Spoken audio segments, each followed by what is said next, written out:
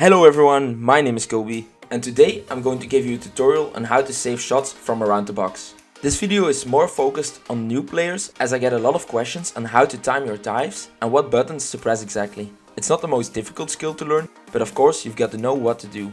But let's not waste any more time, let's start with the video. So, to save these kind of shots, your main focus will obviously be to point your right analog stick in the direction of the shot. So as you can see here, I'm holding L1 and at the moment I see the attacker shoot the ball, I let go of L1 and hold the right analog stick in the direction of the shot.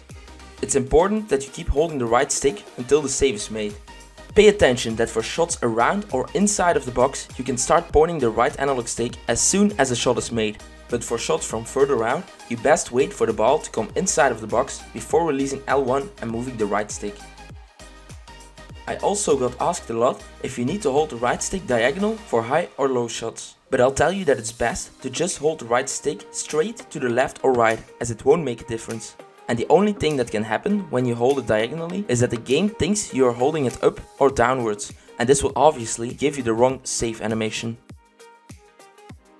Another thing you should avoid is holding the left analog stick while you're going in for a dive, as this will most likely make your keeper get locked off of the ball and you won't be able to make the save. The only situation where it's effective to move manually before diving is when the opponent is performing a finesse shot from outside of the box, as this way your keeper will move faster and you're more likely to get to the ball.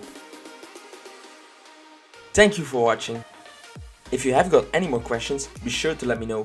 I'm trying to start uploading more frequently, so if you'd like to see the next videos, feel free to subscribe to the channel. See you next time. Stay safe.